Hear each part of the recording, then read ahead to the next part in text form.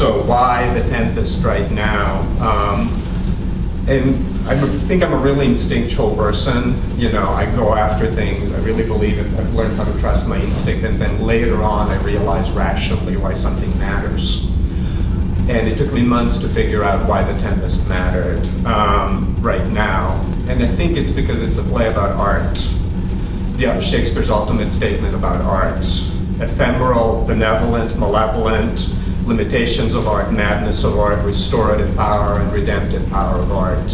It's a play that begins with a ship in a storm in inhospitable seas. And I was thinking about it, and I'm trying not to stretch too much, but theater companies, they're kind of these big ships, especially big regional theaters like this one.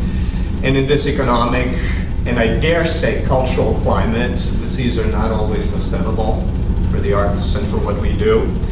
So, you know, Tempest is a play in which people work out their conflicts in the context of art.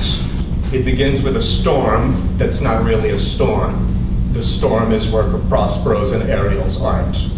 So from the very first time, art is used as magic. It's used more, the word art, than in any other Shakespeare play.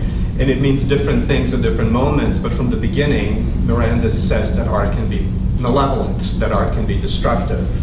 The other thing that I've thought about, which was really personal, is that it's a play largely about an interior conflict inside of a man. Prospero creates a shipwreck. He has control over the islands. So both people who are shipwrecked and the islanders, both groups, he kind of seems to have a great deal of control over them from the beginning. So the question is, where is the suspense?